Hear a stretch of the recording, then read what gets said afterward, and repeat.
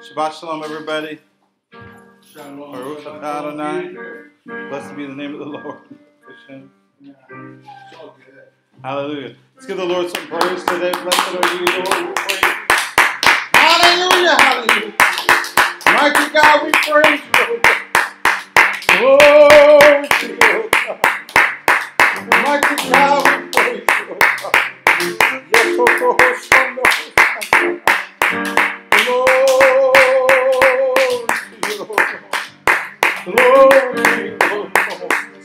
Blessed be the name of your Lord. Hallelujah, hallelujah. Hallelujah, hallelujah. Mighty God, we thank you. Oh, we praise you, Lord. Hallelujah, hallelujah. You're worthy today. Worship the Lord as Sister Shora leads us in some praise.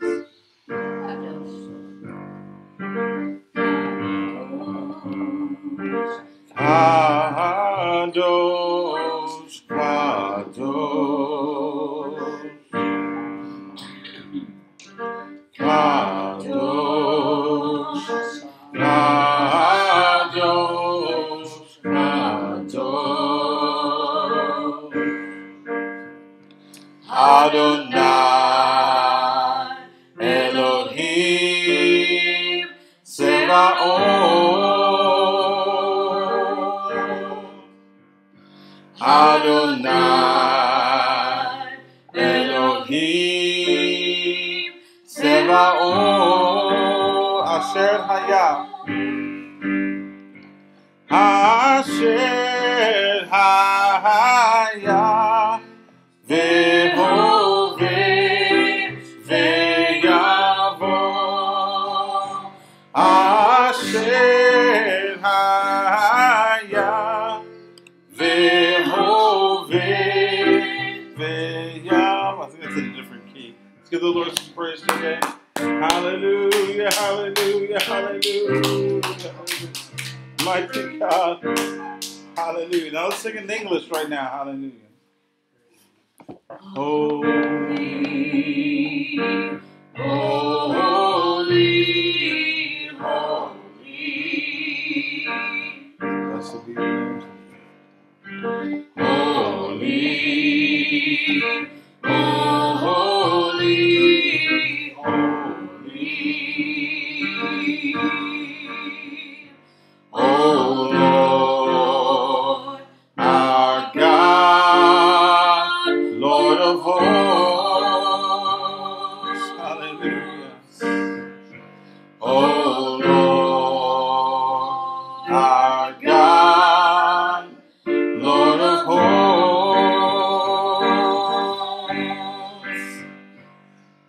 who was and who is and who is to come, who was and who is to come. Hallelujah. Blessed be the name of the Lord today. You're worthy, God. You're worthy, oh Lord. You're worthy.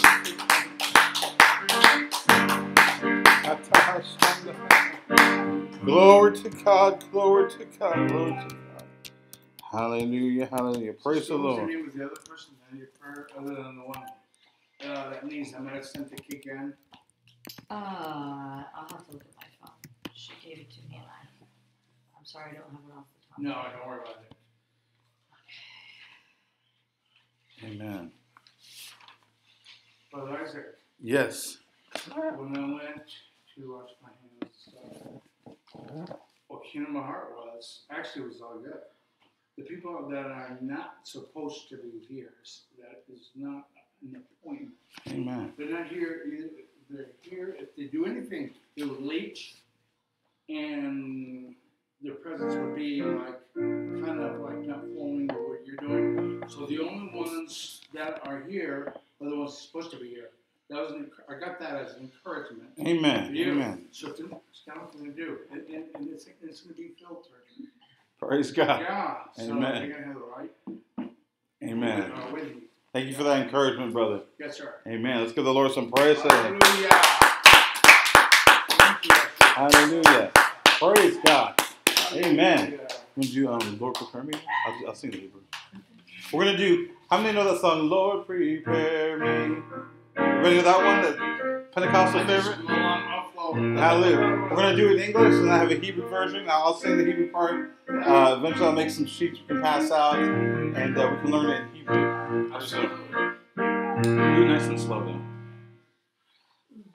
Lord, prepare me to be a sanctuary, pure and holy,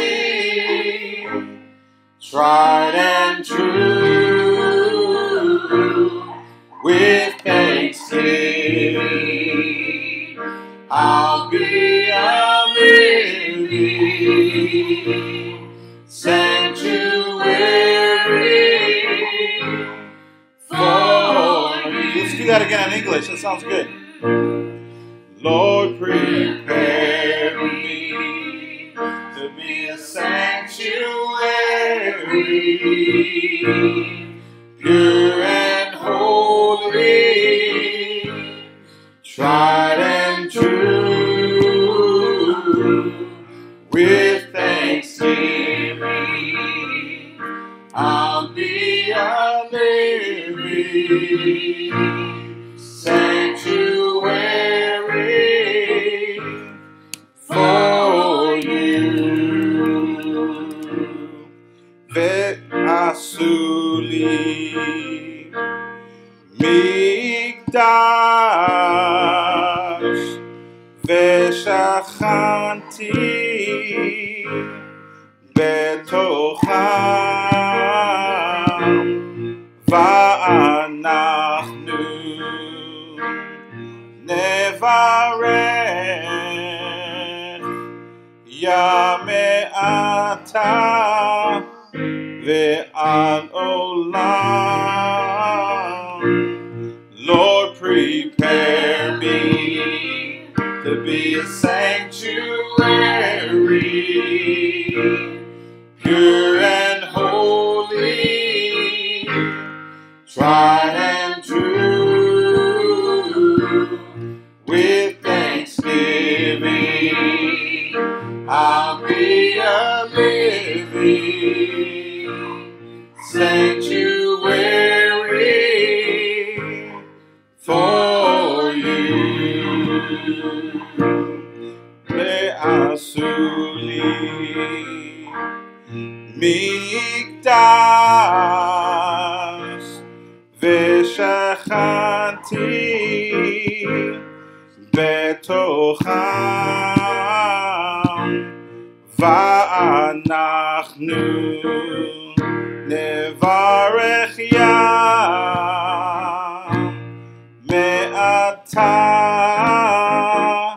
ve'ad olam.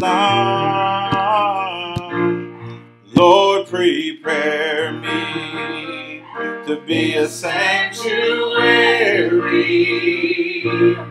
pure and holy, tried and true, with thanksgiving, I'll be a living sanctuary for you. Hallelujah! Let's give the Lord some praise today. Mighty God, we praise you, Lord. Glory to God. You're worthy today. Mighty Jesus, we praise you. Glory to God. Oh, hallelujah, hallelujah, hallelujah, hallelujah, hallelujah. Praise God. I really feel the presence of the Lord in that one. Hallelujah, amen. Let's just sing the chorus on that one more time today. I just feel like we need to praise Him a little bit more. God's really touching us right now. Sanctuary, pure and holy, tried and true, with thanksgiving, I'll be a living sanctuary for you.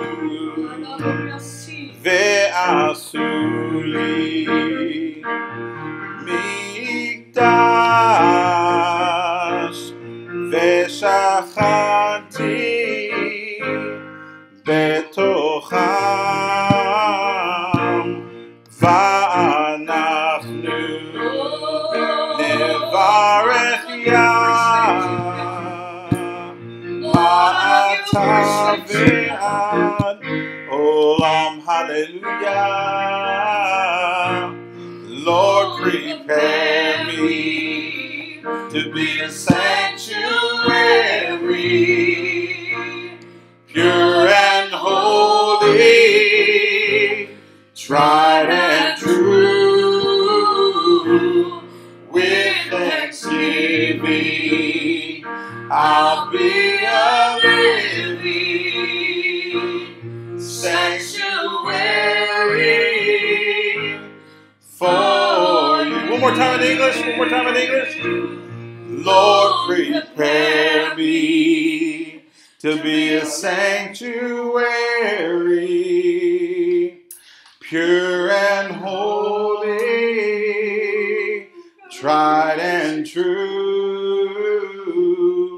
With thanksgiving, I'll be a living sanctuary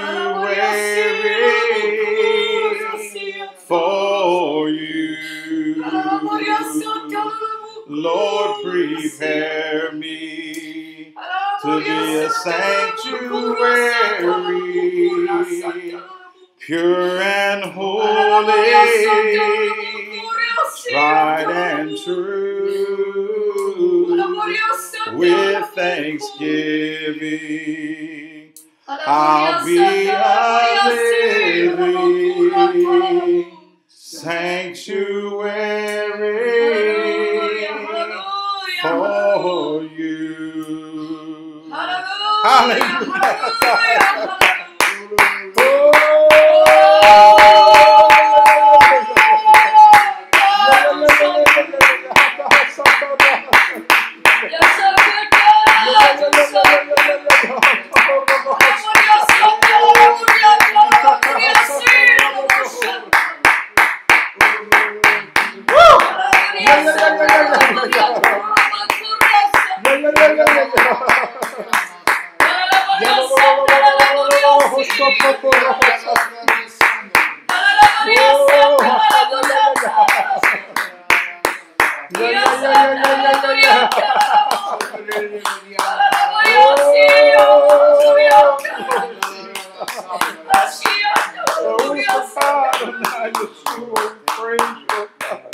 Mighty God, we praise you.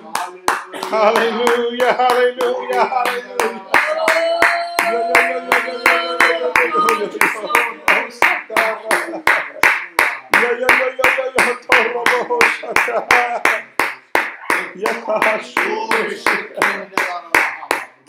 Mighty God.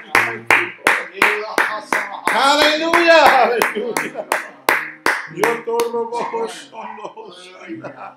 Glory to God. Hallelujah, hallelujah.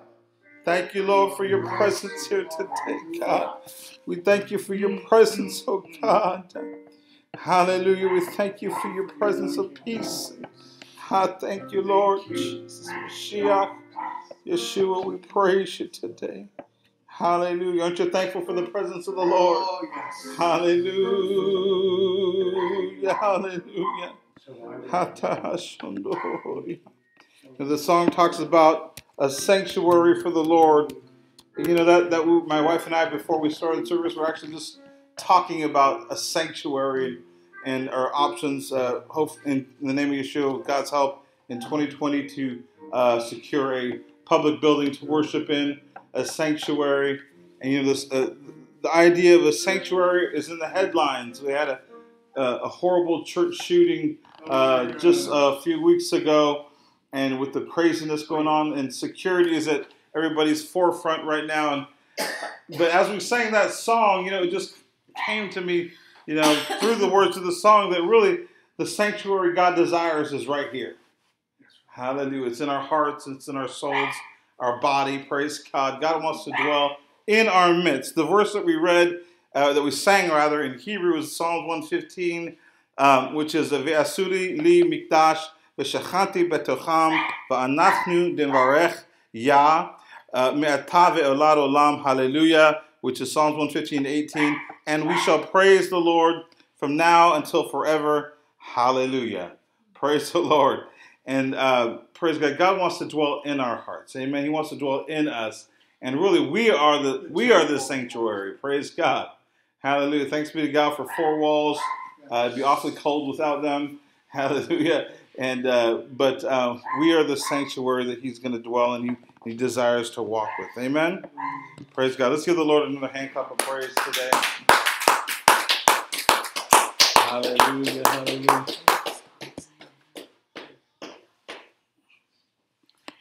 Praise God. And actually, it's Exodus 25:18. Lord, prepare me to be a sanctuary that I may dwell in you. This is actually a mistranslation here. Praise God.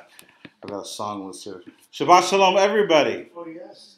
Hallelujah. Good to see everybody today. I've got some, I want to take prayer requests right now. We were talking before. Someone had a prayer request. I was just asking your wife, what was the name of the person that needed the medication for?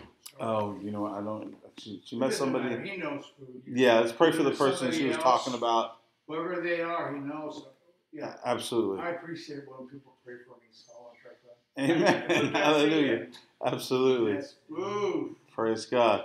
I prayed. Well, I prayed and Elizabeth agreed. Yes. That I didn't even say Shekinah, but I just that His presence was all around. Hallelujah. Amen. And there is a strong presence. We could have all these chairs filled and no anointing. That's right. That's good. I prefer this. Amen. Praise God. Hallelujah. So, what was the name of the person you prayed? Let me bring my. Let me get it. That's okay. Was the person you met at the DMV? Oh, Jessica. Jessica. And we went to Chabad lighting, and we met two Messianic men that are interested. Let me explain that. How many celebrated Hanukkah? We just had Hanukkah. You can see we still have Hanukkah decorations up. I want to learn what that is. Okay, yeah. It's John chapter 10. Okay, amen. It's a Feast of Tabernacle, or Feast of Dedication. John chapter 10, Yeshua was right there in the celebrations of Hanukkah at the temple. It's the rededication of the temple. And before Christ, about 200 years before Christ, the Greeks tried to take over the temple. They sacrificed a pig on the altar. The Jewish family, the Maccabees, took it back, cleansed the temple, and had to rededicate it to the Lord. And there's light in the temple that had oil. And according to the story, the 1 day's worth of oil lasted 8 days. It was a miracle. And so it's a festival of lights. It's a miracle of the oil. It's about rededicating the temple to God. We just got done singing about the sanctuary and the temple. So it's really about rededication to the Lord, rededicating ourselves as the sanctuary of the Lord to God. And clean everything out. Absolutely. The light. Let the light burn. And so it's a celebration of the light of God and rededicating ourselves to the Lord. And so it happens every December, around December, sometimes November. Yeshua celebrated it, from what we can tell in John chapter 10. It says Yeshua was at the temple.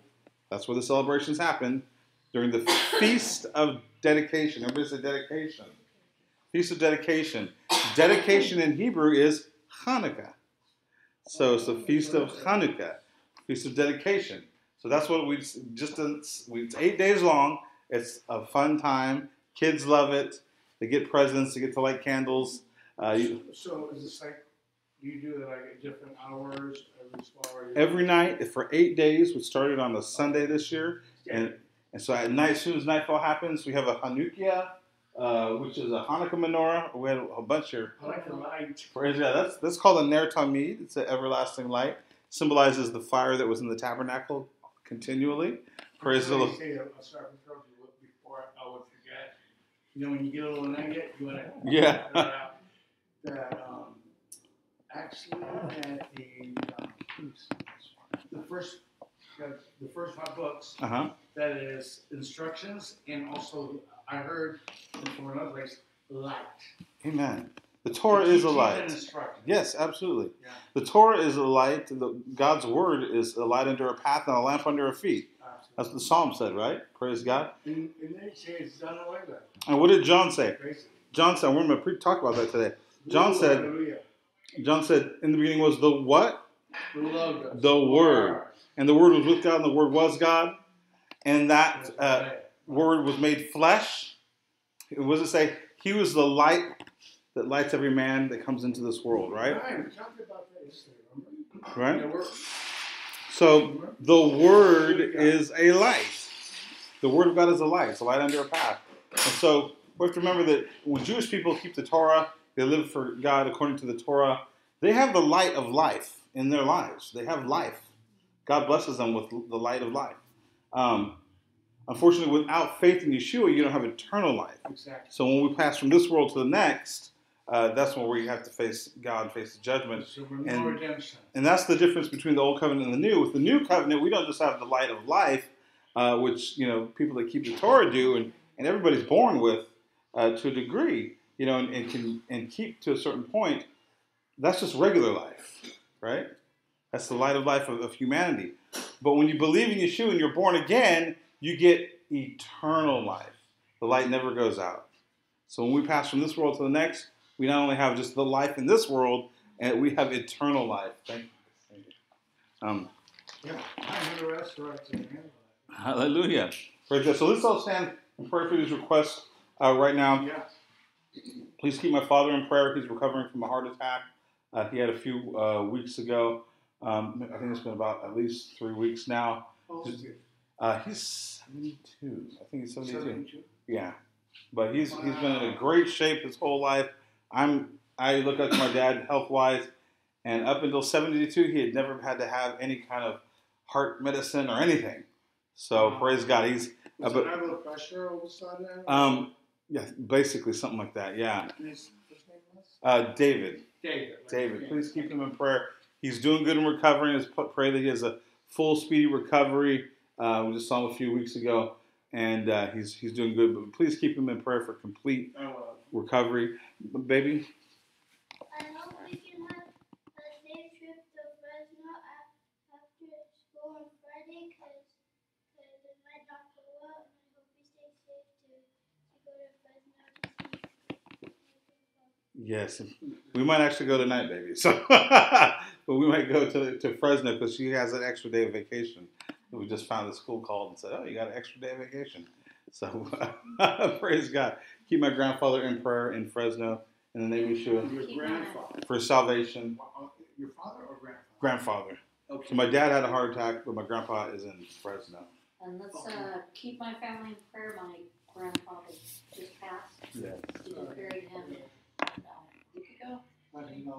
So yeah, let's remember the whole family in general. I just want to say this, not to take on or anything, but I was assigned to take care, just to be with my father, help him cook, blah, blah, blah. Yeah. This was in 2014. And we were in Urieta. My uncle left an estate, and we were living in one of his houses, my uncle's house, even after he passed. Right. So they gave it to my dad, and I was assigned as caregiver. So what happened was he was already 97. Praise God. And there was something going on, just like kind of like a bad spirit, a bad attitude spirit in the place. Right. That was trying to bring a wedge between us. And so I just left that alone. And then he was sitting at the table, and it's relevant. So my heart said, go sit in front of him. So I went there and I said, "Hey, Dad." So I tried to change the subject, but line up, both of us. Amen. So I noticed something strange on my dad. I said, "Hey, Dad, how's it going?" He said, "Pretty well," but he didn't look at me. And I said, "What's your full name?" Oh, Lord. Gregory. And I said, "What's your date of birth?" Very smart, yeah. So it was 321. Let's see. Oh, Wow. 21. The year 21. I said, where are we living? I was just doing, and he said the number and the name of the street. Really, I said, oh yeah. So I actually got him and I said, just accompany me so he'd be comfortable. Yeah. And called 911 and took him to Ranch Hospital. He took road short.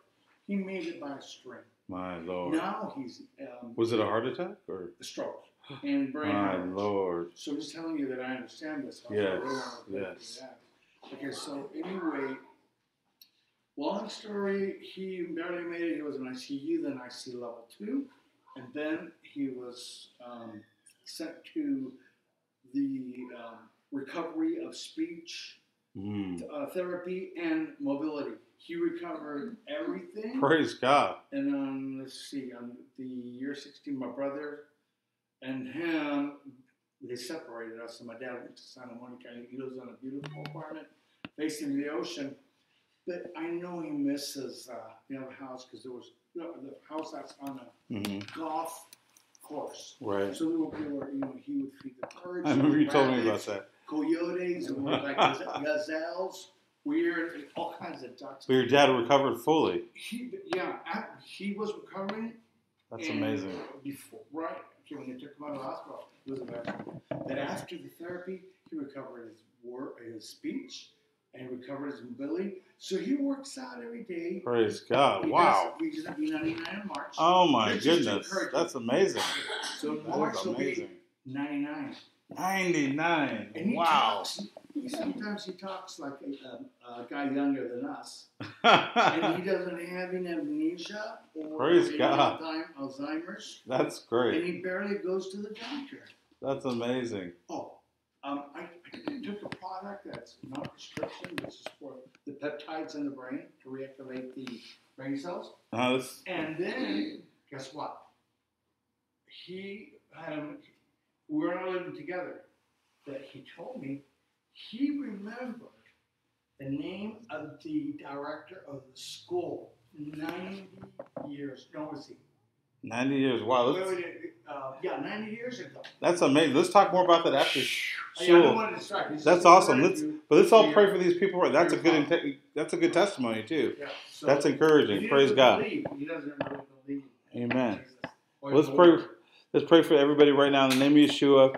Heavenly Father, we thank you today for your name. It is great and greatly to be praised.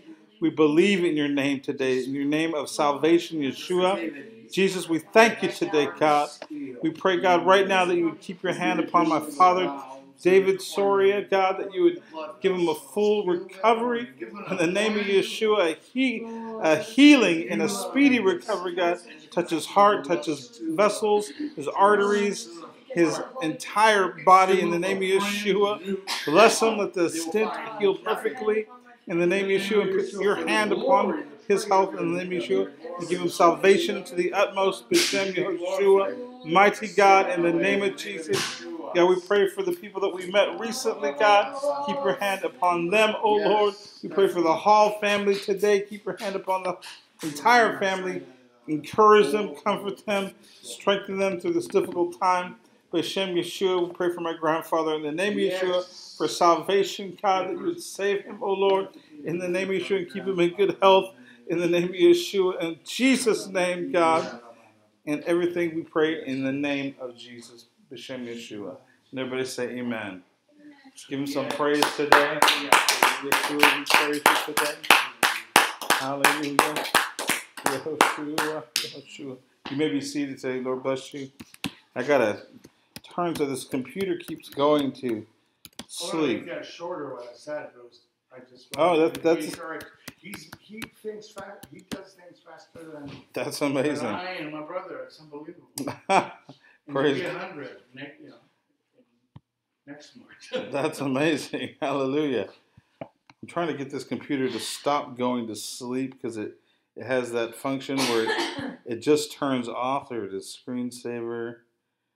Screensaver keeps coming on. The enemy will try to. He tried this morning. There we go. It's not going to happen. He's not going to run this happen. Amen. Mr. Sir, you got a testimony? Well, I have a special prayer request. Uh-huh. Okay, so when I was single, I was very bold, and I said, well, I want to get married. Okay, we've got to be bold in front of God. My grandfather who died, he was in his 90s. He was a pastor on fire even till the day he died. Now God, if we're specific with God, God will, even in our deaths, will show us favor. My grandpa always said, I wanna pass away behind the pulpit. And he was visiting my uncle. And that night, out of the blue, a bunch of ministers got together. My uncle didn't even know it, and they all gave him honor. Yes. That wasn't even his home church. They all decided to give him honor, and he passed away right after that. And it's like God said, okay, I'm going to put you in. It's a big, big thousand people church. Said, okay, I'm going to honor. You've been faithful your whole life. Yes. So in everything, I believe we've got to be bold, and we got to be specific with God. Yes. So I was the last one in my family to get married, just because I'm a different personality. And I would stand up at church service and say, I need a husband. And, people would laugh, but God honored my boldness. Yes. And nothing's too great for God. That's powerful. Hallelujah. Well, there's a building down the street, and I keep bringing up this building. And I've been calling this man, and he wants way too much money for it. So I've been driving. I look like a stalker. He's in the Bay Area. I've been driving past this empty building and praying over this building. Neighbors are starting to know me. But you know what? I believe that we should never give up on what we want from God. Ooh, And we should never be ashamed to stand up and say, these are my needs. Because the house of God is supposed to be a safe place. A place of non-judgment. A place where we support each other. Yes. So I'm going to boldly, and I feel the Holy Ghost, I'm going to boldly ask God for that building. Okay. I don't know if God Hallelujah. wants to give it to us. We'll give him the tax write-off. All the paperwork's good. If he wants to give it to us unless lease, but I'm asking God for a building this year. Because I believe we can't really outreach here because it's our home. Yeah, We have there's children. limitations in the neighborhood. Yes. Yeah. I can't just have anybody come in because, there is a spirit right now of anti-Semitism that is building up in the world. Yes. And we got to pray for the Jewish people and this spirit that's rising. We ended up not having a Hanukkah service, our Hanukkah party. And maybe that was God's will because we saw attacks on Hanukkah parties in people's homes in New York. Oh, you're kidding. Oh, Oh no, a man came in and got a machete and he attacked everybody. And as a matter of fact, a pastor's aunt came over and, we were jammed in, Colleen, Sissy, Colleen, And she was talking to me, she goes, Mija, maybe it was God's will. Well, that opened the door for me to start talking to her. And her daughter actually prayed. They're getting curious. They asked us to come and do Hanukkah. Well, what is Hanukkah about? What is this about? And they're Catholic. So they're like, we really want to know. Jewish? Well, they're on my side. On his side, so they're getting curious. They're getting kind of like, well, what is this all about that that you do, and what's it about? So it opened the doors. But you know what? I'm being specific. I want God to give us that little building. And if I have to drive, if I have to drive and look like just a loon every week and pray over that building, They think you're crazy. I'm going. You know why? It's because a year before me and my husband moved here, we came out and saw that little building. And in the crack of the door, draped over a chair was a prayer shawl. I feel the Holy Ghost. A prayer shawl. Oh my gosh. And it wasn't a messianic church, but it was a prayer shawl. Yep. And I feel the Holy Ghost. And I feel like ever since that, a year later, God moved us here, down the street. I didn't realize how close this was until, a month or two ago? I said, I'm going to find that little church, and it's right down the street. From here? From here. Literally, it takes us 5 minutes to get there. Oh my gosh. It's standing empty. It needs work. But you know what? In Jesus' name, if it's God's will, if it's not, God give us something better. But I'm believing because of that prayer shawl that God is going to give us that building. I'm asking God to give it to us. That's, So bind with me in prayer. I know the neighbors thinking, what is this crazy woman doing? Because, yeah, I got the windows down, I got the Jewish music going on, I know klezmer. And, they're like, oh, okay, here she comes again. But I'm driving around that building and saying, okay, Lord, I'm claiming it no matter how long it takes. So bind with me in prayer that this is our year to get a building. Amen. Sounds really good. Good testimony, Sister Soria. Praise God, and that's true. We snuck around the building and looked through the crack in the door, and the only thing we could see is the pastor's chair with the prayer shawl draped over it. So it was actually it was a sanctuary, right? It was a church. I believe it was some sort of Baptist church. Looked like an African American, predominantly Baptist type church. But You don't want me asking. I would say it's Twice this? twice this, maybe 3 times, but about twice this at least. Twice this. That'd be real nice. And- If you could- Oh, it'd be awesome. They do have a area that they say is parking, but it's covered with grass, I think, Yeah. and Grass. grass and weeds or It something. needs a lot of work. But I guess that's technically a parking lot that can be cleared out and everything like that. They haven't kept up the outside, but it would be a perfect, small church building, and so that would be a miracle. There's also another pastor that I'm talking to for a building as far as renting from, but in Jesus' name, B'Shem Yeshua, God is able. Amen. Praise God. Let's give the Lord some praise today. Hallelujah. We thank you for that building. Hallelujah. Amen. So please keep praying with us about that. And I want us to also keep the Jewish community in prayer around the world. If you haven't been keeping up, attacks on Jews are happening on a daily basis in New York and Europe and in America, all over the place. The night that we had our Hanukkah party planned, no one was able to come, so we just decided not to have it. That same night, a rabbi in, I think it was New Jersey or New York over there. I think it was New Jersey. New Jersey, I think it was New Jersey. Rabbi on the exact same night was having a Hanukkah party, and someone came into that party with a machete. And somebody had a weapon. He came in with this machete and started hacking people up.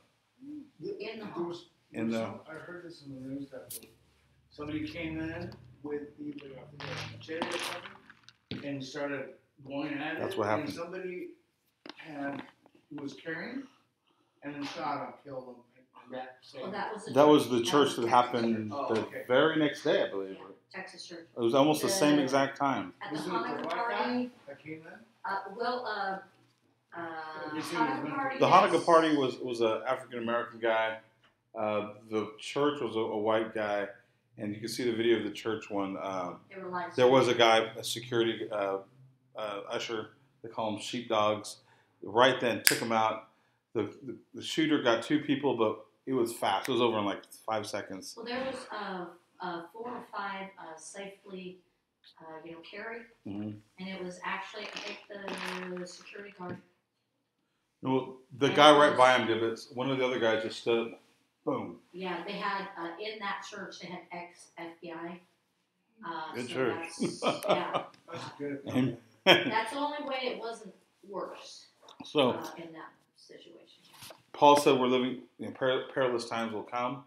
And so please keep the Jewish community in prayer and the church world in prayer. This is a satanic attack on God's people, both New and Old Testament, Old Covenant people. So please keep, this is really an attack on religious people. It is big time. But God is able to protect us, and we need to protect ourselves at the same time. Amen? Yeah, I was thinking One more thing, I'm sorry, but no, go ahead. let's pray for our country because I know that Trump just took out. Yeah, And they she's said from Iran. Homeland planning Security to is do that. saying Yeah. there could be a lot of attacks. So let's just pray for our country Our at safety. this point. Yeah, and Stockton, the 209, if you guys are keeping up with the news. A visiting family from Nevada was at the mall just last week. And I guess the young people here, some of the predominantly black young people, teens basically, have been beating up people on, I think it was New Year's Eve or right around there. And family of like 4 were coming out of the mall. It was like a mother. There was a 4-month-old baby. There was a little grandma that was disabled. all they were trying to do is go from the mall to their car to get in their car and leave. And this huge group of Gangbangers. gangbanger type. Well, they were just really young people, but they're troublemakers. Apparently, came through, and the people were like, "Please, we just want to get to our car. We just want to get to our car." So they didn't mess with them. They got in the car. They got the baby in the car, but they were kind of like all surrounding the car. And I guess the person behind the wheel honked the horn, and then the mob just lost it. This teenage mob of thugs just lost it and beat up the white woman that was the mother of Were they the in the group. car already? The grandmother and the baby, I believe, were in the car, but the mother wasn't. And we're talking about probably 100+ people kicking her in the head, stomping on her head.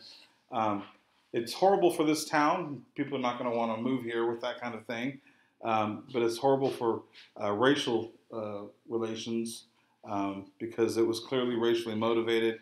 They have video of it. One of the guys says, "Hey, they're beating up a white lady," blah blah blah, and it's all on video. It's all on tape.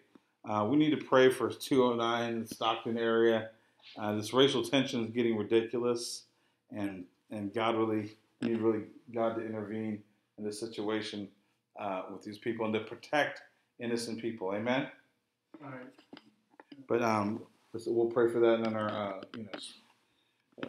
our own time. Yeah. Anybody have a testimony? I do. It seems like everything is going negative, right? Everything's happening. But during all of this, God always gives a revival because He's shaking up His people. America's very spoiled in a lot of ways. We're really blessed financially. Sometimes people feel like they don't need God at that point. Things are kind of getting shaken up a little bit.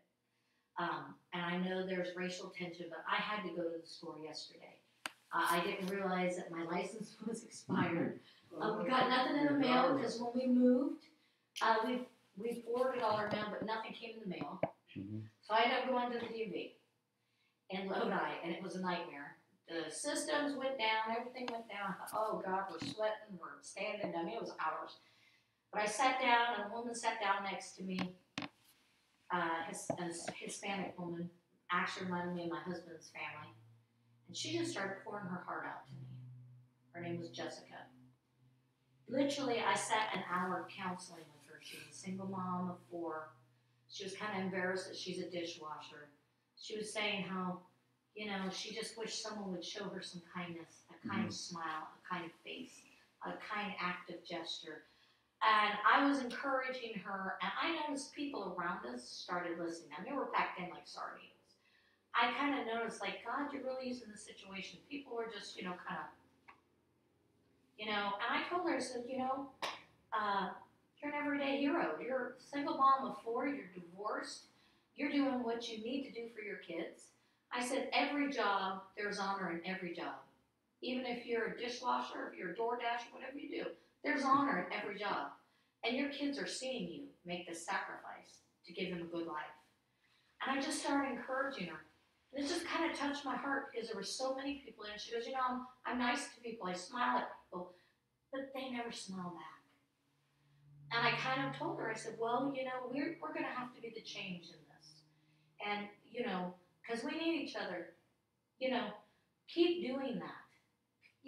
Your kids are seeing that. They're going to get adults and say, okay, my mom told me to do this and always be nice, even if people are, But it made me realize that so many people here are so lonely.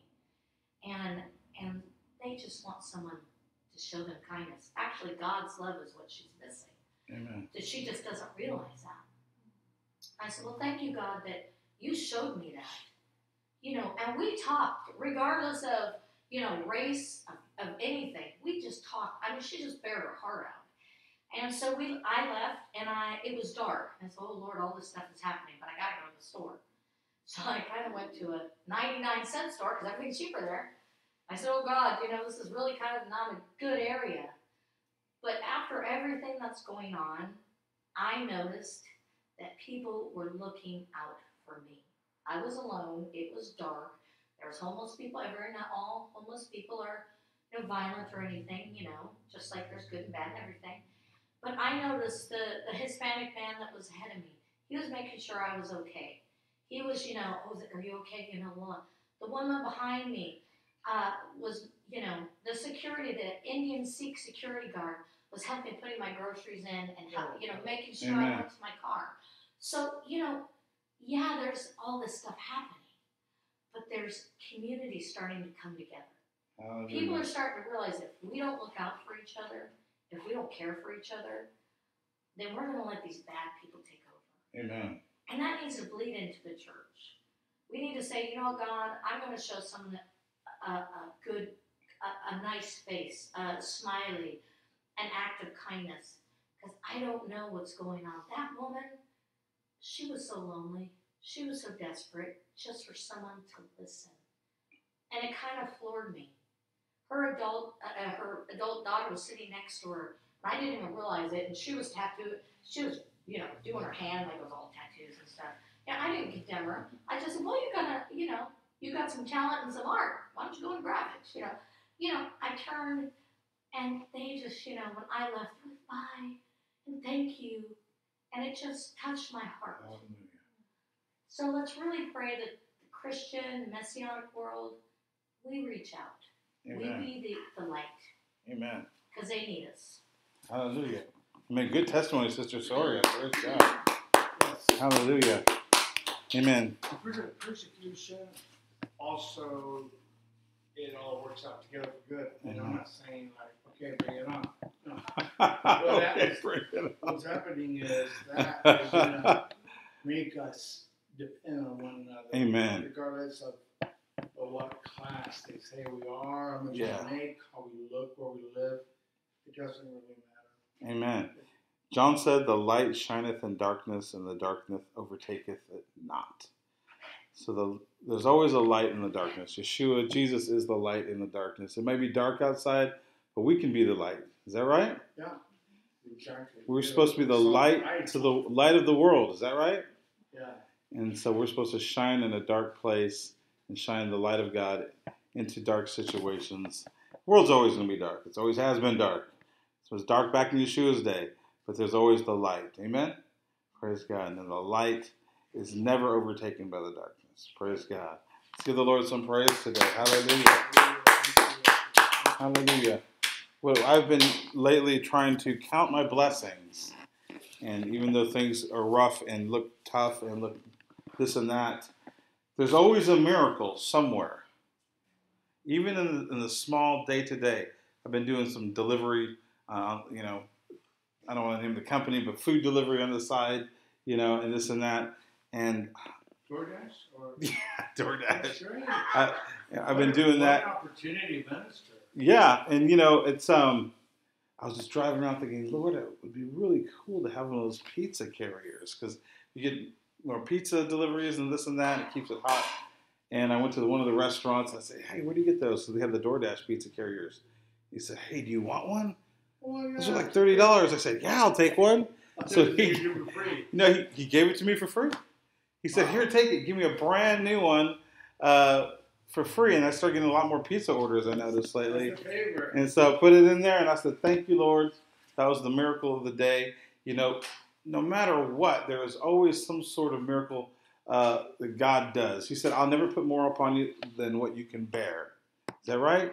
Even though right when you're at your breaking point, right when you're like, it's just too much to bear, this is too heavy of a load, God will open up a door for an escape. He will give you a little, he'll make a way where there's no way. Praise God. And there will be a little miracle there to get you out of that situation. Did you have a testimony, Sister Elizabeth? Sister Elizabeth has true. I want to hear your testimony, Sister Elizabeth. What happened in the market, and then when she went to another. And I'm sitting down. It's just because of my leg. I'm having leg problems. But definitely sit down. Praise God. We're not a religion. All right. Yeah. I want to hear your testimony, Sister Elizabeth. Sister Elizabeth has some incredible testimonies. I'm good. Raise your volume. Okay, so Please. lately I've been kind of at a point of rededication because last year was I didn't feel like I was reaching my full potential in Christ. I wasn't fulfilling my calling. I felt suppressed. The enemy wanted to put me in a place of not being productive, not seeking Him, thinking maybe I'm overwhelmed with too much work or too much on my plate that I can't serve Him, or the bills came in, I'm like, okay, okay, I guess I can only do this much for you. Yes. But that's not what the word says. It says, seek ye first the kingdom Amen. of God, Amen. and everything else will be provided. Praise So, God. What happened? What was the miracle that happened? Well, the miracle, going back to Sister Sarai's testimony about, being in places, dark places where, things happen. I've had situations where people have come against me and very vicious, very mean and angry, and I'm labeling their race as this is the way they all are. This is just a genetic thing. There's nothing that can resolve it. But that's why the enemy, because he wants us to think the soul, just because their skin is dark or their skin is light, that there's no point in reaching them, that they're, you kind of chalk them off as unsalvageable. But what happened? You told, But- I'm but- bringing this up because you were in the market. Yeah, well, This is I good. was This in is the good. market. In the market, I had Good money market. on my card that didn't load. Oh, Lord. At time. So I'm standing I'll there. relate to that. When she told me that, Oh, man.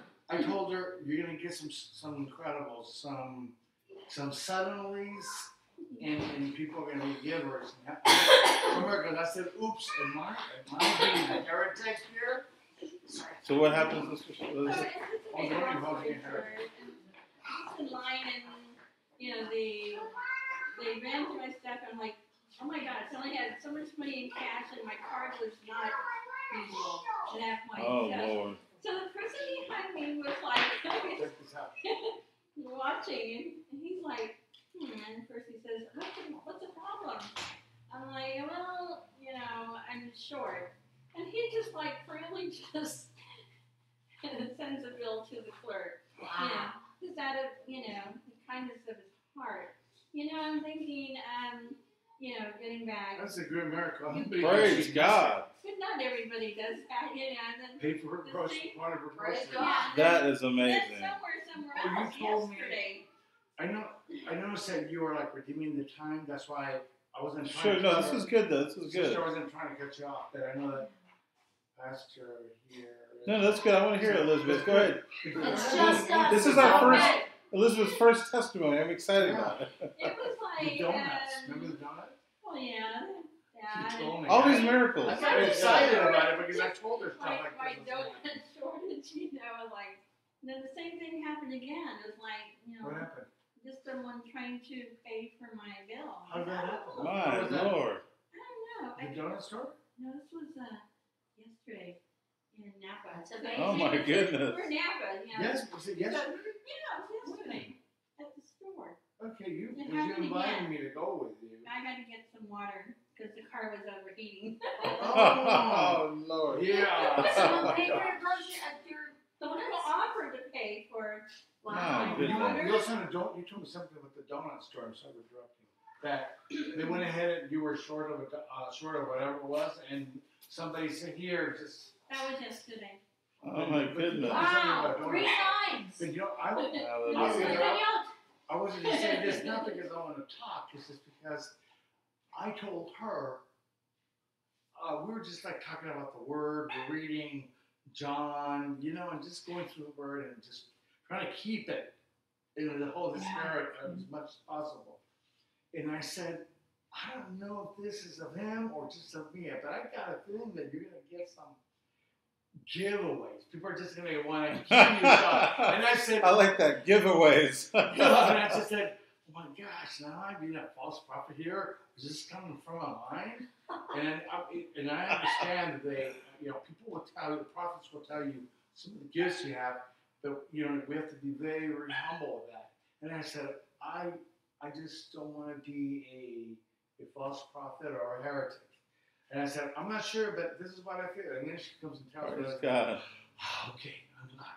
Thank you for doing this. So, Yeah. yeah. Wow. That's That was awesome. a short You didn't tell testimony. me about it. But the thing was that this person was African American, who just, And I mean, Right. the devil puts our mindset on people, situations. There's like racism, like Brother Tzuriya mentioned. Racism can not only happen out there, but it can happen in here. Yeah. Whatever we have or the experiences we've gone through to hold people and things, bitterness against people of certain races and ministry and like, got to get all that out because he can't use people who are holding things against other people and other races, and I'm not, I'm saying this because I had it. I grew up in Oakland. I was like amidst. I had my dad shot, Wow. by 3 black men, and it was like growing up. I saw the impact that had on my life. That you can't hold on to these things. It could have happened to anybody of any race. So, so that's kind of, but looking through the good of people was really something that, Isn't God great? That's awesome. That is good. It's good. This And is so, like the when best you're- service ever. We haven't even had preaching. When you're continually looking and experiencing, when you go out to the market and you're feeling the Holy Ghost and the Holy Ghost is radiating through you, and it's God's provision to protect you and put His angels around you, and so it doesn't it's just something that, but getting back to the new year, That's right. It's a new year. Hallelujah. to the Holy Communion, just to dedicate and to sanctify this year as part of consecrating it to Him, and to get out all the junk in my life, whatever pollutes, whatever influences evil from all sources, to clean it up as best as I can, because I feel like we're spending so much time to invite evil into our home, invite the influence that we have to constantly purge out everything that is coming in. It's going to keep us from His love and His grace. So that's kind of the way I started. And Good testimony. Being in traffic with Kenneth. Let me repent now. What did I do? No, I'm serious. What happened? What happened in traffic? When people cut you off. What happened? What did I do? No, nothing. So I can do better. That's challenging. Amen. That's an awesome challenge. That's an awesome testimony. Well, this Amen. is a service. Well, I love testimony. A lot of pastors have cut out open testimony, but I love it because Paul said the body edifies itself in love. And how's the body supposed to do that? How's the body? If I'm the only one that talks, how's the body supposed to edify itself in love? Besides just worshiping together and feeling the presence of God. Or be the control freak. I mean, it's one way if someone's praising God, you're going to get the overflow. You're going to feel strength to praise and worship too. But the body can also speak to itself. And God speaks through all of us. That's what the original term Ruach HaKodesh, Holy Ghost, is a rabbinic term. And the way the rabbis used it was that when God speaks through somebody, and they're speaking through God's speaking through somebody to you. And it's just like Sister Elizabeth, you just gave a testimony and it spoke to me. You mentioned a verse that I hadn't even thought of, and it was just like, bam! It's not about I know that verse, but it was just right at the right time and right at the right moment. It was just like, that was the Lord speaking through you. That's what the rabbis call the Ruach HaKodesh, the Holy Ghost. The Holy Spirit spoke through somebody. And it's God. They're just saying whatever they think they're saying, but really God's speaking through them.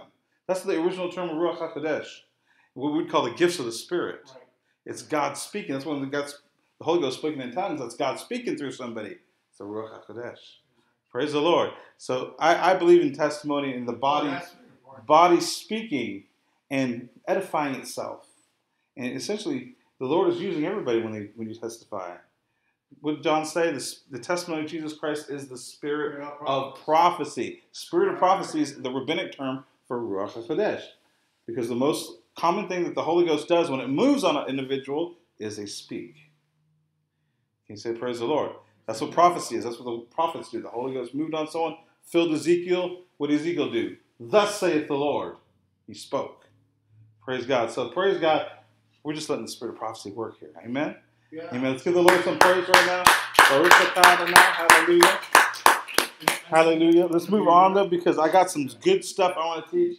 And it's already 2:53, but I am excited about what we're teaching today. Praise God. I'm going to give us a teaching portion and a preaching portion, and I'm excited about both of them. And these Torah portions and stuff come every week, and I love them all, but I'm especially excited about this week's portions that are on the calendar, that are on the Jewish traditional, basically once a year we go through the Torah.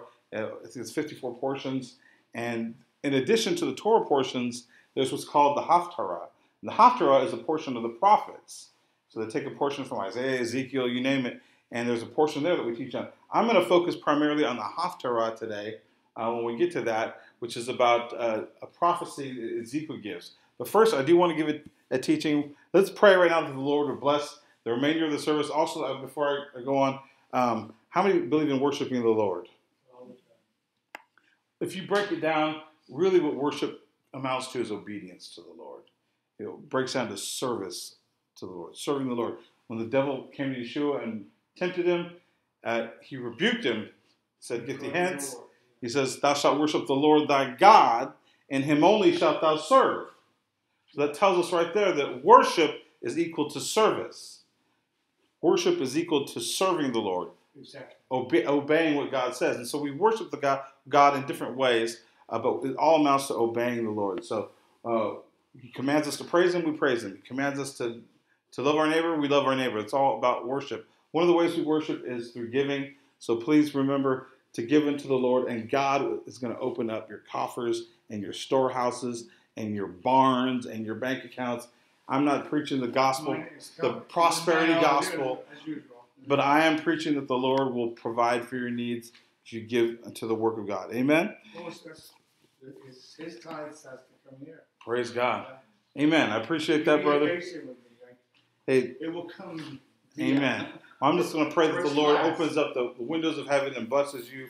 And like Sister Elizabeth was talking about, there's a little miracle every day. Hallelujah. God just opens up these little blessings that really make our day sometimes. Most people wouldn't get excited about a pizza container. Who out there is really wanting a pizza holder? But I was just so blessed that I got a free pizza holder that I can now deliver, this and that, and it keeps the pizza warm. It's a hot pizza, this and that. But little blessings every day. I'm going to pray the Lord blesses you and blesses those that give. If you want, you can give in the offering, or you can go to www.apptab.org or mail it here. Praise God. But the Lord will bless you for it. Amen. Absolutely. Amen. I got so glad. I'm not. I believe that. Don't tell your left hand or your right hand what your left hand does. But when I sent that tithe, it was what he told me. Amen. Because he would have told me here and that, I'll do it. I would rather. I can't afford to not obey him to give it. Amen. And I would, when I got that, I stuck that in the mailbox. Mm-hmm. I appreciate that, brother. Yeah, but that's supposed to be that way. I got so anointed and so I was wasted all day. Praise God. So it was good and good ground. Amen. You know what the Jews call that? They call that tzedakah, which is righteous giving. Okay. And God, some people say, well, why are the Jews so blessed? Why are they, so financially blessed? Because the Jewish people believe in giving to good causes, and obviously the synagogue is one of those causes. But God blesses those who are givers, and I'm going to pray that the Lord looks at every widow's mite, and I know the times are all tough, and I understand. I don't even have to give. So what it is it's going to come, and right now I just gave him. I trained your army 111. Amen. Times more because there's a lot. Hallelujah. Amen. Oops. When does it start? When is it starting? We usually do. Is there any in that thing right there, brother? A what? Envelopes. Oh, right there on the side. You got good eyesight. Oh, those you can wrap it in that. God bless you, and I understand God sees the widow's mite. He Comes in, sees you'll get it in everything. the mail. And like I said, we were right there with you. And he's going to do a miracle for all of us. Amen? Praise God. So first I'm going to do a teaching, then I'm going to do a preaching. I'm really excited about this week's messages. I'm going to be teaching you today on the Jewish doctrine of good works. Praise the Lord. Everybody say good works. Good works. Hallelujah. Pray, and I'll give you a second there. You can get everybody. You know, I'll get it. sister. I didn't know. Did you? Yeah, absolutely. I'll get it for you. Praise God. God bless You you. gonna put it in here? Yeah. Yeah. And that's always open whenever. Lord bless you, sister. I appreciate that. Ephesians chapter 2, if you have your Bibles, turn with me to Ephesians chapter 2, verse 8. Praise God. If you haven't had a chance, while you're turning there, if you haven't had a chance to go to our Facebook site, we have an awesome new podcast series. Dr. Richard Jimney is doing a podcast on a semi-weekly basis called Shalom at Home. It's about home life. It's about having a good marriage, good family life, good home life in your home. Check it out. It's a Shalom at Home podcast. Also, it's Dr. Jimney. Also, Dr. Jimney with Rav Jim Shad are doing another show called, actually, you know, his is called Tree of Life. And then the one with Brother Shad is called Shalom at Home. So there's the Tree of Life podcast, which is a Torah portion, and then there's Shalom at Home, which is about marriage and family and home life. So, whoa, weird stuff's going on my computer. That is the weirdest thing I've ever seen. Okay, praise God. Turn with me to Ephesians chapter 2, verse 8. For by grace are you saved through faith, and that not of yourselves. It is the gift of God, not of works, lest any man should boast. That's Ephesians 2. Turn with me now to James 2 and 17. I can just read that, praise the Lord. James 2 and 17 says, even so faith, if it hath not works, is dead, being alone. Faith, if it has not works. Everybody say works. Works. Praise God. Paul said, we're saved through faith, not of yourselves. It is the gift of God, not of works. Say works again.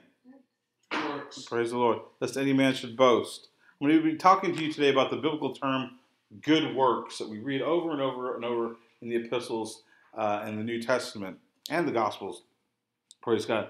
Let's pray right now that the Lord will bless the remainder of the service. Heavenly Father, we come before you today. We ask that you bless the dispensing of your word. Let the word of God have free course in my mouth today.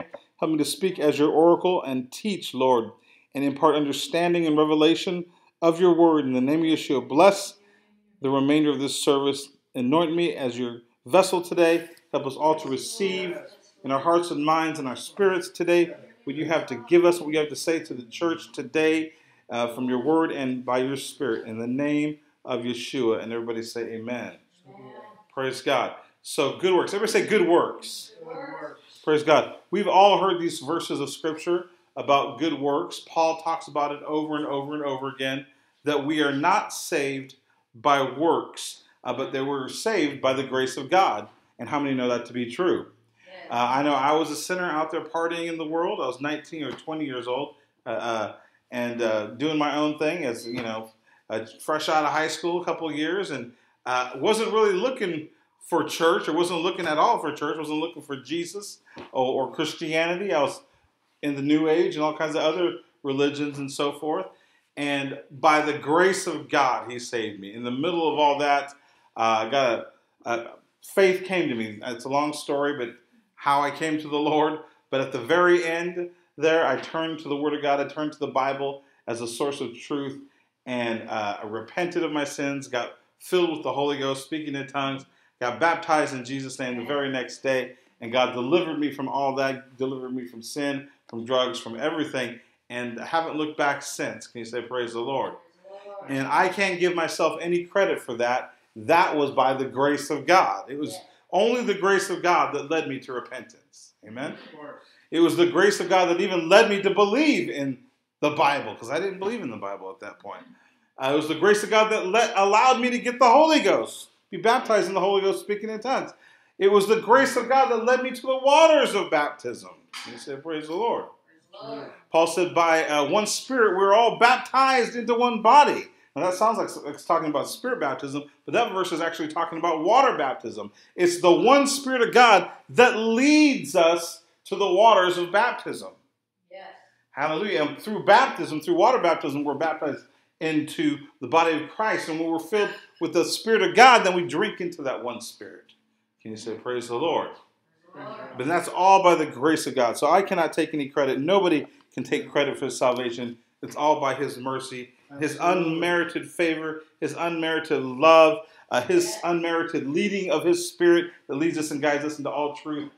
Just the strength of God that helps us when we are weak. Can you say praise God? That's the grace of God. But Paul here says, it is not of works. Praise the Lord. It says not of works. Now, what in the world does Paul mean when he says works? Because he doesn't define his term here, works. He just says it's not of works. Now, if we're going to look at the Bible literally, if we're going to come to the Word of God point blank and just at face value and look at it literally, Paul says it's not of works. Somebody could come to this and say, okay, it's not of works. That means my full-time job working 40 plus hours a week does not save me. That's work. Hallelujah. Going out into the backyard and getting a shovel and digging a big old ditch. That's work. How many know that's work? How many's ever dug ditches? It's hard work. It's hard work. Yeah, oh, there you go. Landscaping. That's work. Is Paul talking about landscaping? You're not saved through landscaping. Is that what he meant? Praise God. How about fixing a transmission on your car? Your car goes out, lift that car up, drop the transmission, take the engine core out and resurface the head, get a whole new transmission and then blah, blah, blah. Is that what Paul is talking about? That kind of work? Getting your hands dirty, Paul? He's talking about getting grease and dirt in your hands and your fingernails? We're not saved by that works, Paul? What is Paul talking about? What kind of works is he talking about? Women? Well, how many know houseworks work? Yes, Come on now. That's big time. That's big time. Amen. Doing dishes, sweeping, mopping, getting in the bathroom, cleaning the toilets. All that is hard work. Yes. That's super hard work. Amen. Cooking is hard work. Is that the kind of work, Paul? Is Paul saying, look, ladies, we know you work hard cleaning the house and cooking for you're not saved by cooking. And you're not saved by cleaning the house with pine salt and comment. Is that what Paul's talking about? Obviously, that wouldn't make sense. We can't just throw our own definitions of what works means. We have to take it in the biblical, scriptural, and the original context, which was Jewish language. How did the Jews speak? What terms were they using? As it turns out, this term works, sometimes you see it as good works, good deeds, or just plain works in the New Testament. When Yeshua was taken by the mob and being ready to be led into to the cross, he says, for which of these good works do you seek to arrest me or stone me? Which of the good works that he's done? So we find this term good works in the Gospels. We find it in the epistles. Paul speaks about it, and even James talks about works. What does this term works mean, this term good works? Where does it come from? As it turns out, it is a Jewish loan word. Now, a loan word is a word that exists in one language and originates in one language, but makes it into another language for common use. And the New Testament is full of loan words. It's full of loan words. For example, baptism is a loan word. It comes from the Hebrew word tevila, which means immersion. For some reason, the Catholics and the Anglicans did not translate that word when they made the English Bible. Well, actually, the Catholics didn't make an English Bible. They kept it in Latin. But even when it went into English, in King James and so forth, they did not translate that word. It's more of a transliteration. Baptism really isn't a translated word. They could have just translated the actual word from baptizo, going back to the Hebrew, tevila, and put immersion. Tevila. T-E-V. Tevila. almost like Avila, but with the T, Tevila. And that means immersion. That's what the word actually comes from in Hebrew. So they could have said John the Immerser instead of John the Baptizer. What does it mean? You know, we were all familiar with Christianity, but really, like baptism, where does that word come from? It really comes from Tevila. It just means immersion. They could have translated it like that. And they should have said, you must be immersed in the name of Jesus Christ for remission of sins, instead of baptized. It's really more of a transliteration from baptismo instead of a translation. Another word that they didn't really translate, it's more of a transliteration, is apostle. They could have just translated that word, which is emissary, a delegate with authority on behalf of someone else to perform a legal act. Those are all loan words. So another loan word is this term here, good works or works. It's the Hebrew term that's used over and over and over by Jewish people in Judaism. In Hebrew, it's called ma'asim tovim. Try to say that. Masim? Ma'asim Masim? tovim, Tovim. which literally means good deeds or good works. It's used over and over again. It's used in the Mishnah. It's used in the Talmud. It's used by the rabbis. It's used by Yeshua, used by Paul, used by James, all Jews.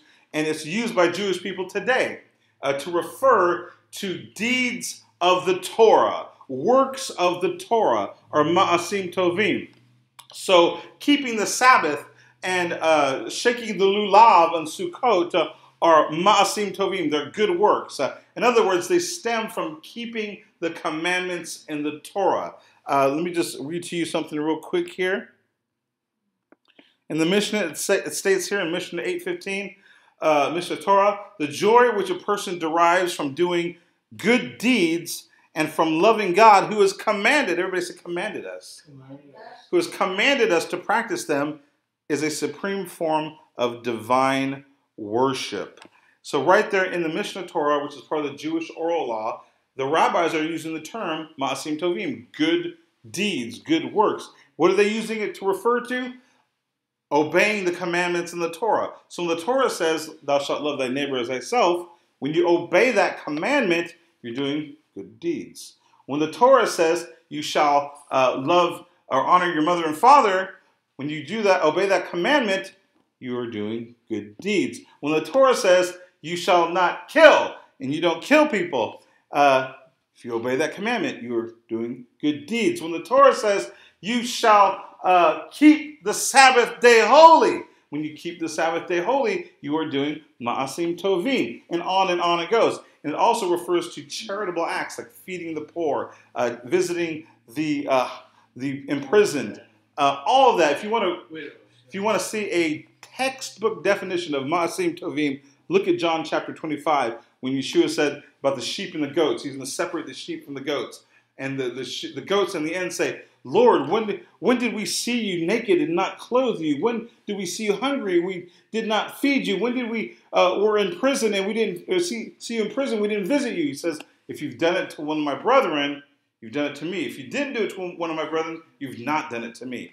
That's a textbook definition of ma'asim tovim, caring for the poor, feeding the hungry, etc., etc., what we would call charitable acts. But all those charitable acts stem from commandments in the Torah, which talks about looking out for the poor, letting the poor glean your fields, the corners of your field. In other words, the farmers had to let certain parts of the field just lay there, and so they could go out and gather the fruit for free. So let the poor get those. And there's other acts. There's three tithes in the Torah. First, second, third tithe. One of those tithes was specifically to go to the poor. The Israelites would put a tenth of their income away. 4 out of, I believe it was 4 out of 6 years, or 2 out of 6 years. I got to look that up. But there was 3 different tithes. I taught a few weeks ago on this. And so one of the 3 tithes was specifically to go to the Levites and to all the poor. It's essentially a form of Israelite welfare for the poor. And not welfare where people are mooching off the system, but for the truly needy, people with no husband to support them, kids with no father or mother that were in what we'd call in the system. You know, the homeless, things like that. What did Yeshua say? The poor you have always. Is that right? And so one of the 3 tithes was to help out the poor. And so when you help the poor, you are doing Ma'asim Tovim. You're keeping the commandments that God told us in the Torah to help the needy. Can you say praise the Lord? Give God some praise right now. Hallelujah. Amen. What about bringing full tithes into the short? Is that where you get fed? There's actually 3 tithes, and you can actually look it up online. I have a whole service on that. There's one tithe that went specifically to the Levites. 10% went to the Levites because that was their full-time calling to be in the service of God. Then there was a second tithe that went for you to put away essentially in savings so that 3 times a year you could travel to Jerusalem to keep the pilgrimage feasts, Passover, Pentecost, and Feast of Tabernacles. So that money went to save up for that trip so that when you went to Jerusalem, you'd have money to eat and to just have a good time, but in worship of God. Celebrate the feast in Jerusalem. And then the third tithe went again to the Levites because they had no inheritance of anything. Like the regular Israel, the rest of the tribes, they all had farms, they had land, real estate, they had occupations. Levites didn't get any of that. They were full-time dedicated to God. And so God told all y'all farmers out there with acres of land, and you got big businesses in town in the market, and you got your vocations, you need to give a tenth of that to these guys that are called to the full-time work of God. Because they don't got nothing. They don't have any of that. They don't have land. They don't have house. If they had it, they could not take it. What's that? Sorry to interrupt you. Even if they had it, they would not qualify. The Levites? Yeah. Some of the Levites were given property, but that was not their calling. They were called to do the work of God. So they couldn't spend 8 hours a day in the marketplace. They couldn't spend 8 hours a day farming fields. They were called to shovel the ashes from the altar and light the fire every morning. They were called to make sure the animals were sacrificed properly to help the priesthood. So those are the 3 tithes. The actual priests at the top, what happened was the Levites would give 10% of their tithe to the actual priests, the Kohanim. And then on top of that, the priest got what's called the terumah, which is the whole set of offerings besides that of agricultural produce. And they would get that. They would get the 10%. There's also other first fruits and free will offerings and so forth that supported the priest. So it all came from the Israelites. But all of that, plays out different ways today. But Bible teaches us to basically to support the work of God with our substance. But whenever we give to the work of God, whenever we give to the poor, that's a mitzvah. That is keeping a commandment. That is ma'asim tovim. That is good deeds. So ma'asim tovim, good deeds, means keeping the commandments in the Torah. Whether it's giving to the poor or whether it's keeping the Sabbath. Whether it's giving a tithe or whether it's shaking the lulav for Sukkot. Whether it's eating matzah on Passover. That's a ma'asim tovim. It's all deeds that are keeping the Torah. Can you say praise God? Praise God. When a child is born, when they're circumcised, there's a traditional blessing that they say over the child, which is Keshem, She, Nichas, Labrit, Kain, Ikanas, LeTorah, Lechupa, Ulma'asim Tovim, which means as this child has entered the covenant, so may this child grow up to Torah, to Chuppah, and to a life of good deeds. So what does that mean? 3 blessings that they talk about. Talks about Torah, talks about Chuppah, and good deeds. So they're blessing the child as he's circumcised, and they want the child to grow up to Torah. In other words, they want that child to grow up to be a Bible scholar. They want him to be a good boy that reads his Bible every day and that goes to synagogue every week and he lives for God. He studies the Word of God as devotional all the time. The chuppah is talking about a marriage. A chuppah is a canopy. Have you ever seen the traditional Jewish marriage where they have a canopy over the top? A lot of the times it's a prayer shawl, but the husband and wife stand under it. They say their vows under a canopy. So the blessing for the child is that he grows up to get a good wife and has a good marriage. So Torah, chuppah, and the third is ma'asim tovim, which is good deeds. What is that referring to? It's talking about you want the child to grow up to be somebody that lives holy for God. He lives according to the Word of God. He keeps the Word of God. He keeps the commandments in the Torah. He lives for God. Good deeds. And he's a good person that's charitable to others.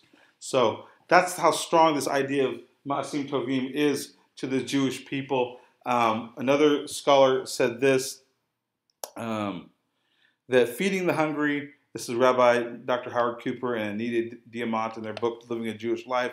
They said this, feeding the hungry, clothing the naked, housing the homeless. Sounds like Matthew 25 to me.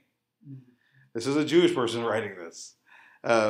Housing the homeless. For Jews, these are not voluntary acts of charity, a word which derives from the Latin caritas, meaning Christian love. Jews, on the other hand, Jews are commanded, commanded through mitzvot. Everybody say mitzvot. Mitzvot is Hebrew for commandments. Thou shalt not kill. That's a mitzvah. Thou shalt not steal. That's a mitzvah. It's a commandment in the Torah. Jews are commanded through mitzvot to feed, to clothe, and to shelter those who lack basic necessities. So what Rabbi Cooper and Anita Diamant are calling out here is that it's not this idea that, ooh, I feel this emotion that I want to help the poor people. And out of my spontaneous love, for which is all good and well, I'm not trying to, bash emotion or love. I'm just saying, you're just not relying on this tidal wave of emotion. I want to help the poor today. I'm going to give to them because I just feel like it today. And they're basically saying that's more like the Protestant type of Christian mentality. We have to have love. Paul said without love, it's nothing, right? So we have to have the love involved also. Problem with emotions is they're fleety and flighty, and they come and go. And if you just rely on emotion all the time, you're going to be up and down and inconsistent. And so what they're saying here is that before it's an emotion, obviously we want the love, and without that it's tinkling brass and sounding of cymbal. But even besides the emotion, beyond that, it's a commandment.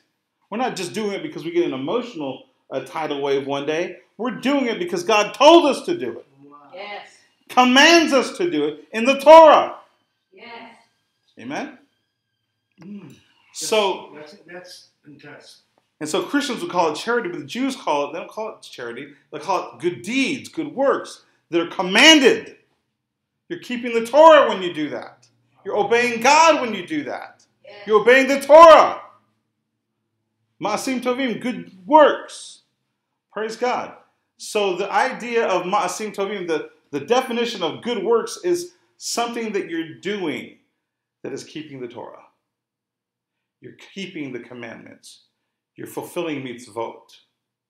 Praise the Lord. So Ma'asim Tovim means you're keeping the Torah. That's what that word term means. It's a Jewish loan term. So now let's go back to see what Paul said here. Let's read it again. For by grace you're saved through faith. Amen. Got to have faith. And not of yourselves, it is the gift of God. Not of works, not of Ma'asim Tovim, lest any man should boast. So as great as doing all these things are, whether it's helping the poor or whether it's keeping Shabbat or Sukkot or Passover, any of these things, keeping the Torah doesn't save us. There's religious Jews out there that keep the Torah stringently. The Hasidic, the Orthodox, conservative, and even Reform. They're very serious about keeping the Torah. But without faith in Yeshua, they're still not saved. Okay? And that goes the same for anybody on the planet. God bless those that keep the Torah, but without faith in Yeshua, you're not saved yet. Right. You have to have faith in Yeshua as a Messiah, in that blood that he shed, right? Right. In order to be saved. So that's what Paul's saying there. Keeping the Torah doesn't save you. You got to have faith for that. Now let's read what James says. We got that established. Everybody say amen. Yeah. Okay, that's great. That's perfect. That's absolutely 100,000% absolutely solid and true and right eternally and absolutely foundational and salvational and necessary. But we got to remember that Paul was not the leader of the church. Oh, Lord. Paul was still kind of a convert. super intelligent, highly used apostle to the emissary, Gentiles. right? The emissary. But the head, he was an emissary to the Gentiles primarily, a Pharisee, which most of the church came out of the Pharisees. But here's the thing. The head of the apostolic church that we read about in the book of Acts, chapter 1, chapter 2, 3, 4, 5, 6, 7, 8, throughout the book of Acts, the head of the church, until he was killed, was James, Oh, really? the brother of Yeshua. James, the brother of Jesus. Okay. He was the actual head of the Jerusalem church. When Paul got saved and began to preach to the Gentiles and this and that, he had to go to James to get approval. Wow. When he started teaching that, Gentiles didn't have to be circumcised, that they didn't have to obey all the Torah laws that Israel did, and they weren't so big on kashrut, etc. It was a big discussion, big controversy. He had to go to the council in Jerusalem, which was headed by James. And James put down the minimum requirements for heaven or hell. That's what he did. But James was the head of the apostolic church. You could say worldwide. Really. That's the Jerusalem church was the absolute headquarters of the apostolic church, and James was the head of that. Is that Yeshua's brother? Yes. And He eventually got killed. he's a copy, right? Right. So let's see what James here. James was very, very Jewish. Jim Shad has a book that he's been reading out on James. James was so Jewish, in Hebrew it's Yaakov, Jacob.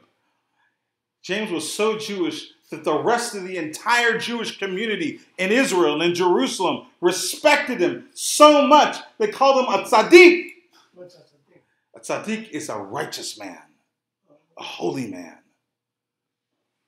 Comes from tzedakah, righteousness. Praise God.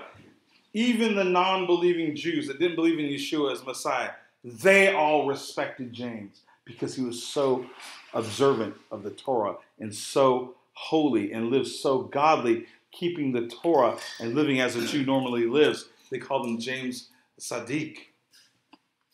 Can you say praise the Lord? So let's see what James has to say about this whole situation. James chapter 2, verse 17 sums up James's opinion and his the law that he lays down.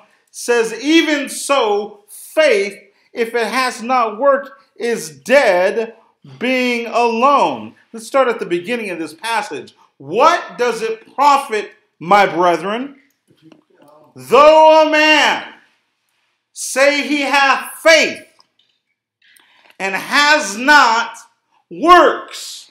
Now we understand what that word means. Ma'asim tovim. Works means keeping the Torah, right? Okay. Works, same exact term Paul used. Ma'asim tovim, works.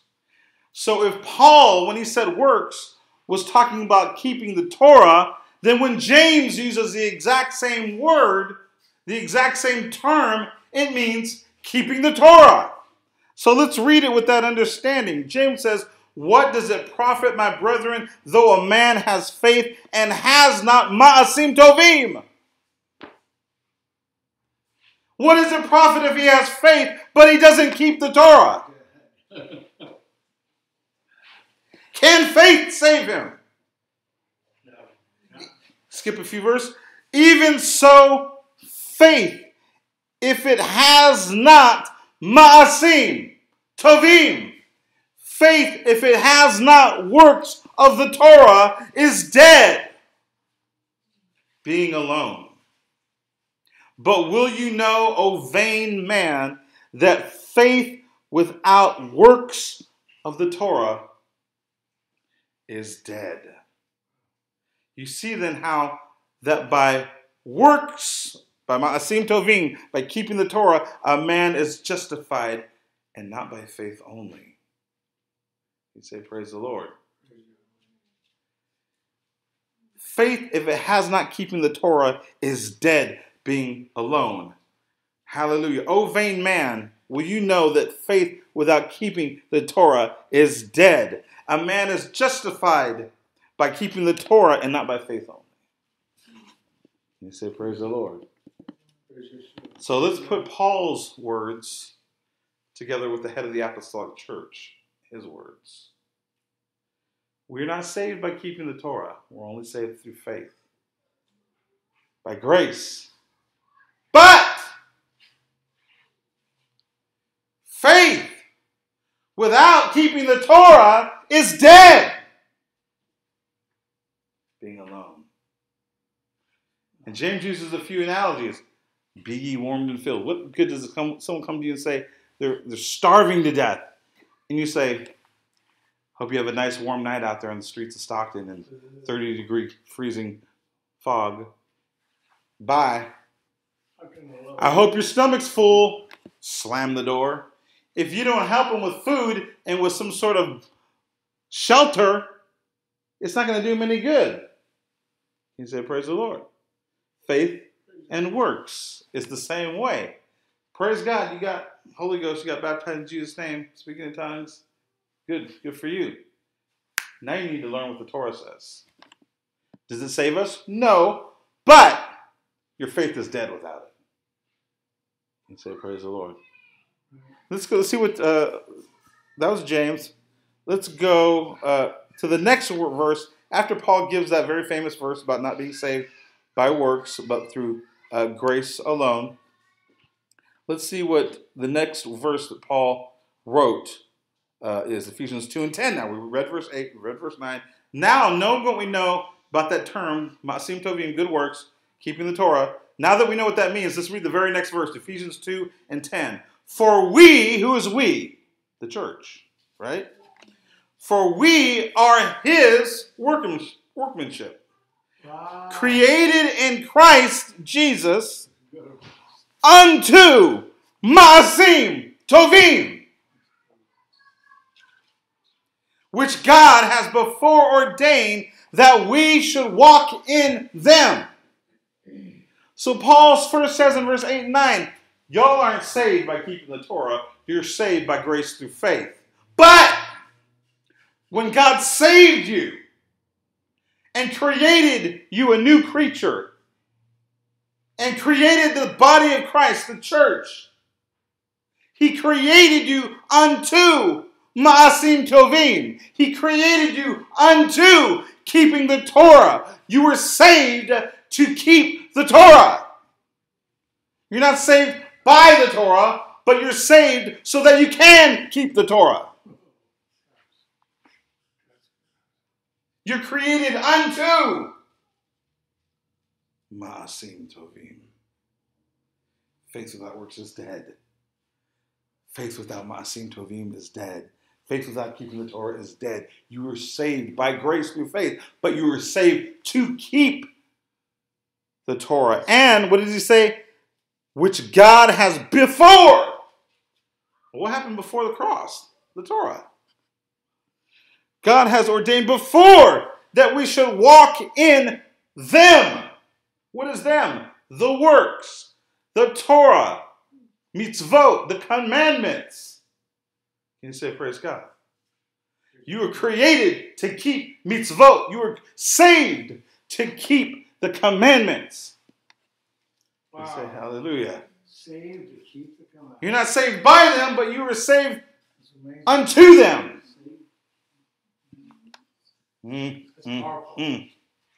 Hallelujah.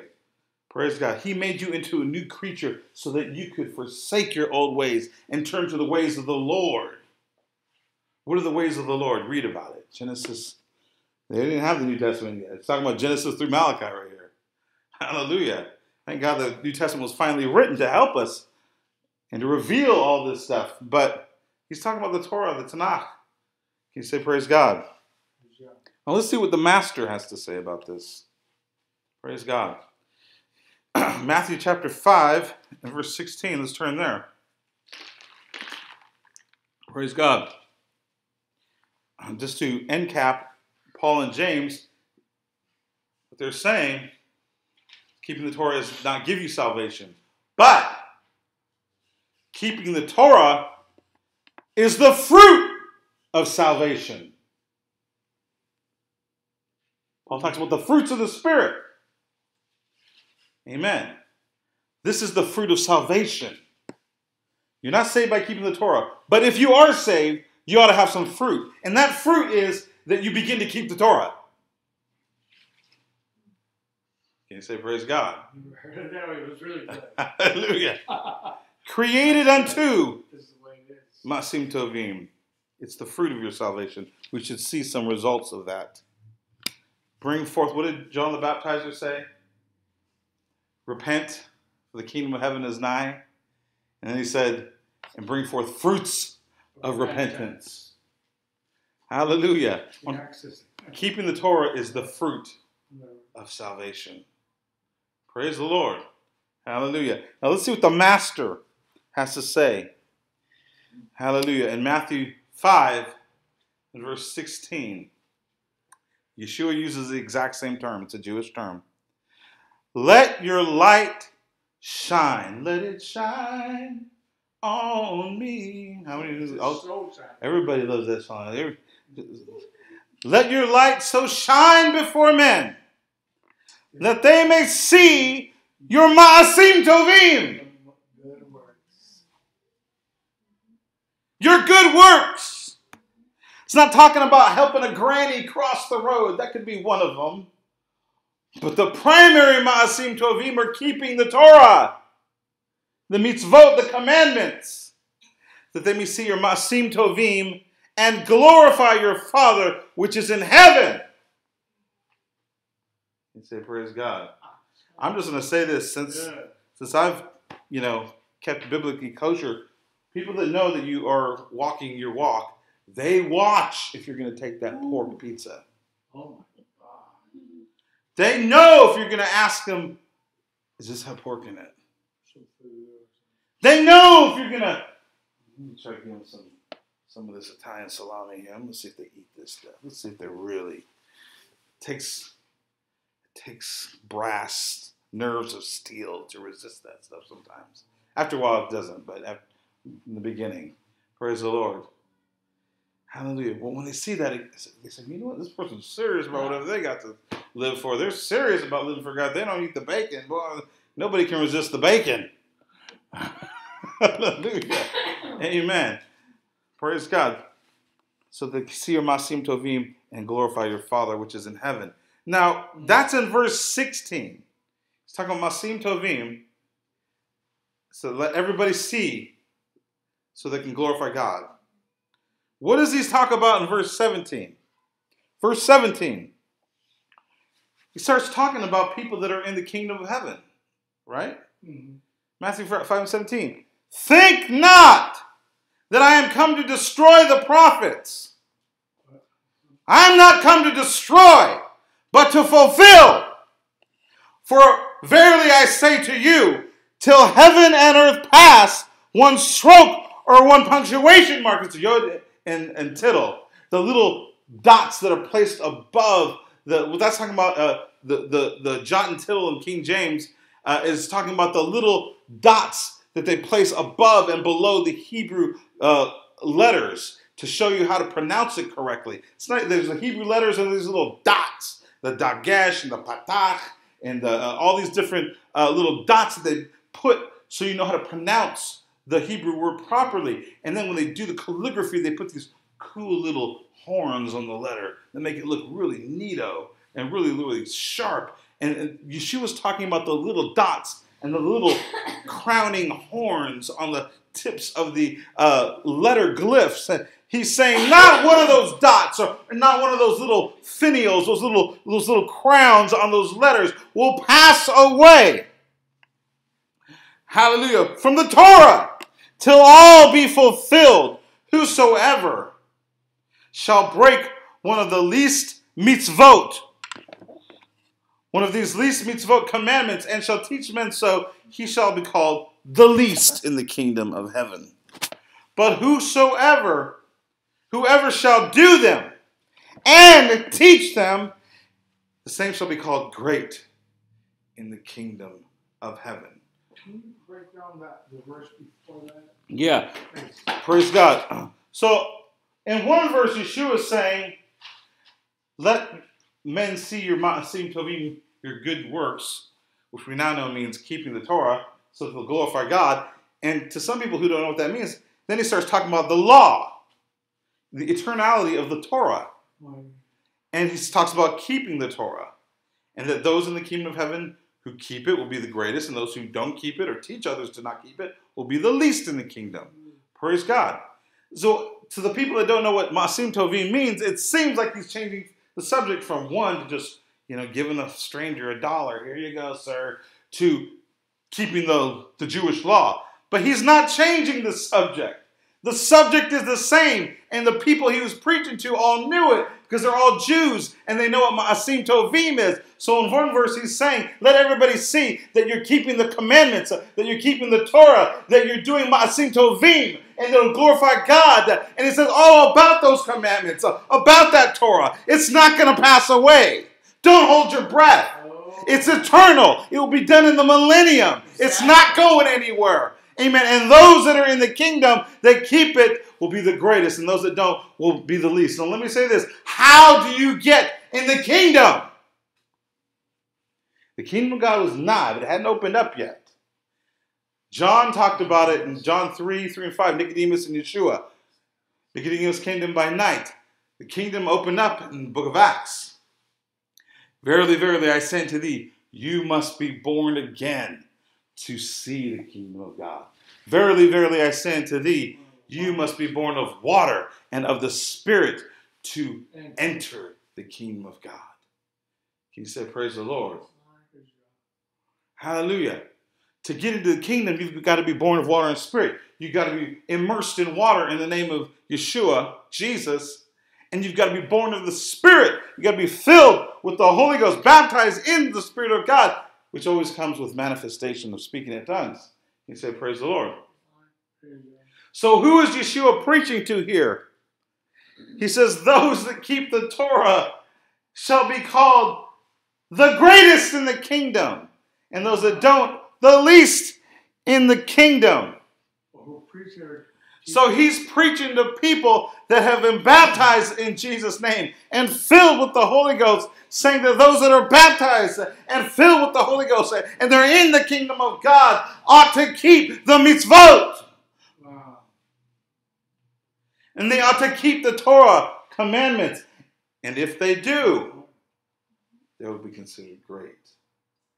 But if they don't, and they teach others not to, they'll be considered the least. Ooh, there's a lot of that going on there. Now, he did not say they'll be kicked out of the kingdom. Because we're not saved by the mitzvot. But they will be considered. How many has ever been on a new job? I hate that. You're the low man on the totem pole. You're like the water boy. Here's the newbie. Hey, get my mail. I'm just kidding. I let the newbie do it. Give him all the junk work that nobody likes to do. I hate those jobs. Give them to the new guy. I don't want to do those ones. You're the new guy. You're the low man on the totem pole. Or if you're baptized in Jesus' name, filled with the Holy Ghost, you're in the kingdom of God, born again, and you don't keep the Torah, you don't keep Shabbat, you don't keep Passover, you don't keep Sukkot, you don't keep Kashrut, you don't keep any of it. Well, guess what? In the kingdom of heaven that we're all born into, you're the low man on the totem pole. Hallelujah. But if you are born again, according to John 3, in Acts chapter 2, in Romans 6, in Acts 10, in Acts 8, if you are born again, and you do keep the Torah, you're doing your best anyway, guess what? You're considered the greatest in the kingdom. Can you say praise the Lord? Hallelujah. Praise God.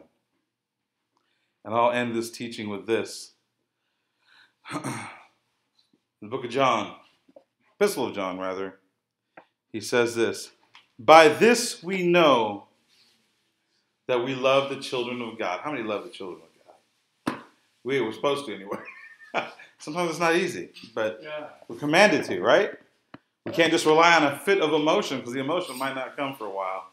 We just know God said, love your neighbor as yourself. Love your enemies. And Yeshua said, he took it a step further. He says, love your brother as I have loved you. Which is that, self-sacrificing love. John said, by this we know that we love the children of God. When we love God and keep his commandments. Mitzvot. We know we love the children of God when we love God and keep his mitzvot. For this is the love of God, that we keep his mitzvot, Commandments, right? that we keep his commandments. And his commandments are not grievous. They're not a burden. You say, praise the Lord. Praise God. This is the love of God. By keeping the Torah, we're showing God that we love him. We're not just giving lip service, or something like that. We're actually showing him with our actions that we love God when we keep his commandments in the Torah. And they're not grievous to the, Protestant mindset and so forth. They seem like it's legalistic. Praise God. Like I say, put your money where your mouth says. Right? That's right.